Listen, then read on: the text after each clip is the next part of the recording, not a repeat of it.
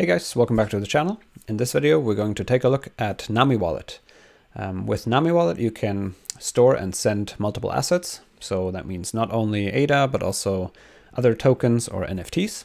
It also allows you to delegate to stake pools, and you can mint tokens and NFTs with it. And there'll be much more with future updates.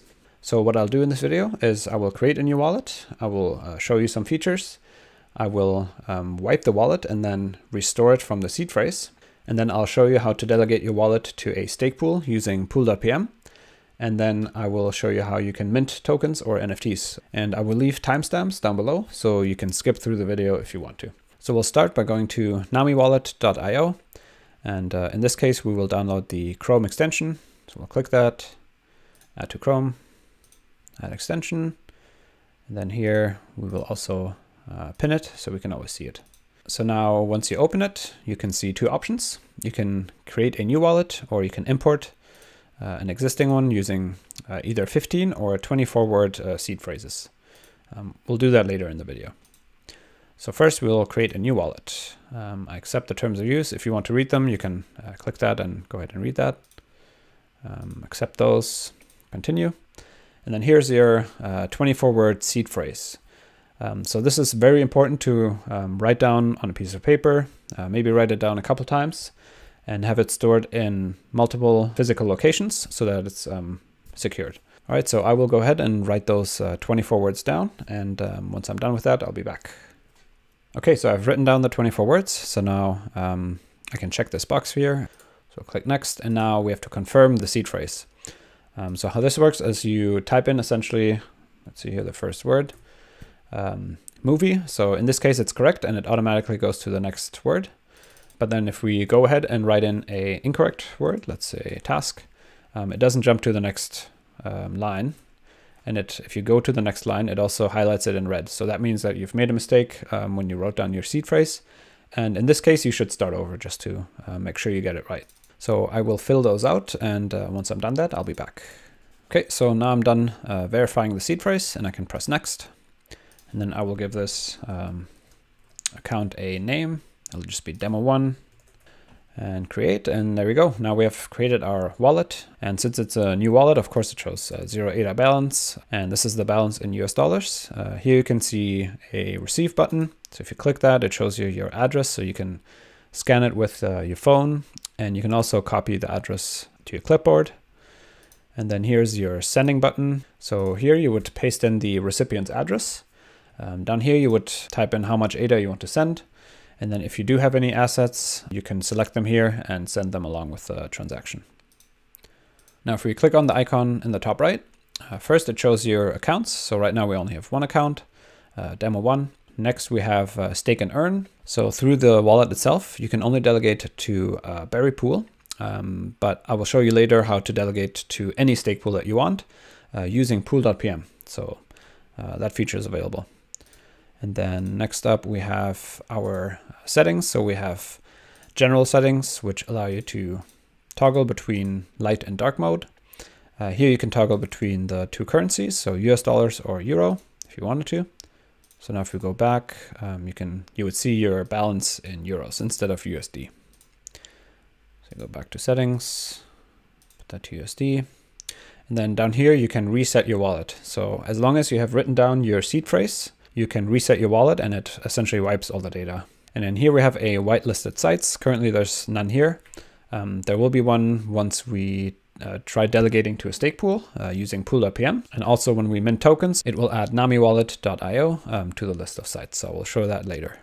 And then last, we have the network tab here. You can change between mainnet and testnet. So if we swap this here and we go back, you can see now it shows T and then the ADA symbol, which means test ADA. So we can go back, network, and go back to mainnet. And then custom node, that feature is currently not available, but in the future you will be able to run your own Cardano network essentially, and then connect this wallet to your local Cardano network, which is pretty cool as well. So for the purpose of this video, I will switch this to testnet so I can show you a bunch of the functionalities without spending any actual ADA. So once we do that, we'll go back and now we'll send some test ADA to our newly created wallet. So we'll press receive and we'll copy this. We'll go over to our Daedalus. We'll paste in the address. We will send 10 test ADA and press send, and then type in the password. And that will send it off. And then shortly we will see that this amount changes to 10 test ADA. And here we can see we have now 10 test ADA in our wallet, which equals around 24 US dollars. And now here in the history, we can see the transaction that we've just sent of 10 test ADA. You can see the transaction ID, and you can see the date and time it was sent. And if you click on this transaction ID, it will open it in the testnet Cardano browser, so you can check out what actually happened, all the inputs and outputs and transaction fee and everything. So we'll go back. And now next we will actually create another account, and we'll call that demo2. And there we go. Now this account has obviously 0 test ADA, and now we can switch back and forth between the two accounts. And again, they use the same seed phrase. So if you wipe the wallet and you restore your wallet with your seed phrase, then you will also have access to the second account. And now again, we will send some ADA to our account. This time it's the demo2. So we'll copy this and send this time 20 ADA. We'll wait for this to arrive. And here we go. Now we've received our 20 ADA, our test ADA, which equates to around 47.8 US dollars. So now if we go back and forth, you can see here it's 10 test ADA and 20 test ADA. And now if we go to send, we can also send just by clicking into the recipient field. You can see now it shows your other account that you have inside of this wallet. So you can easily send ADA from demo1 to demo2 and vice versa. So that's kind of neat. All right, so now we will go ahead and go to settings, general settings, and we will reset our wallet. Since we have written down our seed phrase, there's no danger in doing this. So go ahead and wipe it. And now if we go back to our wallet, we're back to the step 1 where we create or import our wallet. So in this case now we're going to import our wallet with our 24-word seed phrase. I accept the terms of use, press continue. And now this time we have to enter our seed phrase to restore the wallet that we've created before. So I will go ahead and do that right now. And just to show you, in this case, since the wallet doesn't actually know what the correct seed phrase is, even if I type in the correct word, movie, it doesn't automatically go to the next line. So if I press tab right here, it doesn't mark it in red or anything. However, it does mark your word incorrect if it's a word that does not exist in the 2048 words that make up the possible seed phrase words, if that makes sense. I will fill these out and be back once I'm done with that. Okay, so I've filled in every word that we've written down earlier, and I can press next. And again, we will call it demo1. And here we go. We've imported our existing wallet. It currently shows 0 ADA because this is still on the mainnet. So we have to switch to testnet. And now if we go back, we can see we have a balance of 10 test ADA. And now if we go to our accounts, you can see that the demo2 account is not there. But all we have to do is re-add it. Demo2, and then create, and there we go. We have our 20 test ADA. So and we can even here delete the account, delete it, doesn't matter. We can just create it again. And the ADA will always be there. So next we're going to send a asset to our demo1 wallet.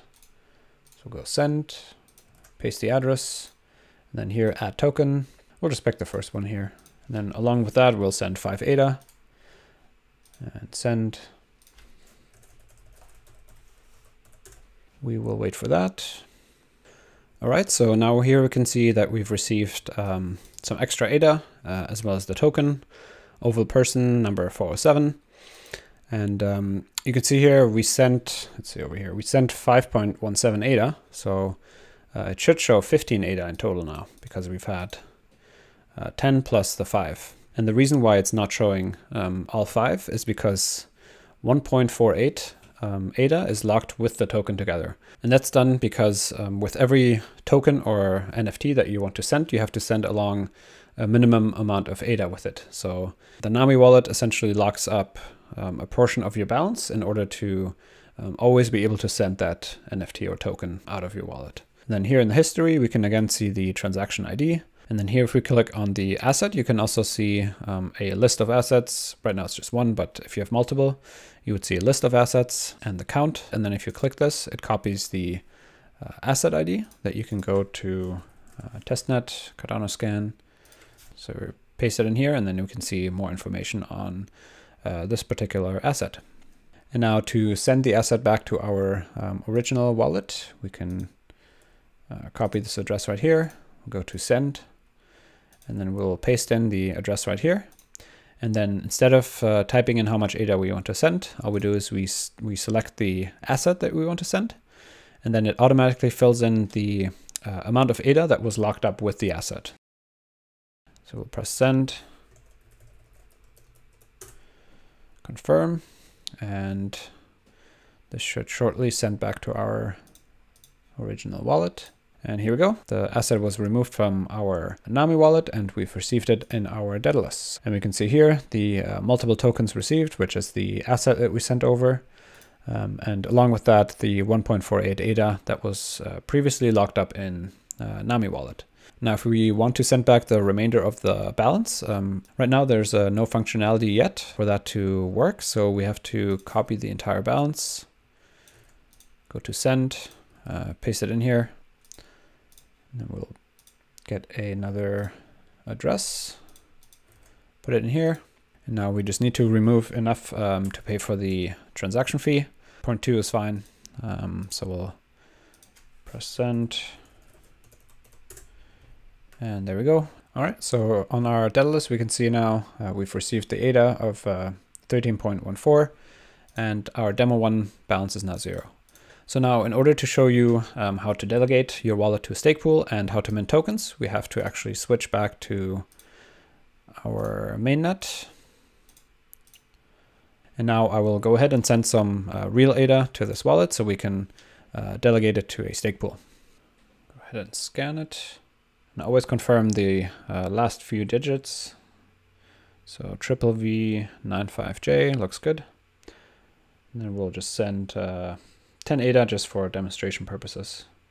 All right, so the 10 ADA was sent and received in our Nami wallet. So now what we can do is go to Pool.pm/search, and we'll just pick a random stake pool. And then on the right hand side here, you can see the join button, and we will press that. That will trigger this pop-up here. So Nami Wallet connect to Pool.pm. So we'll say access.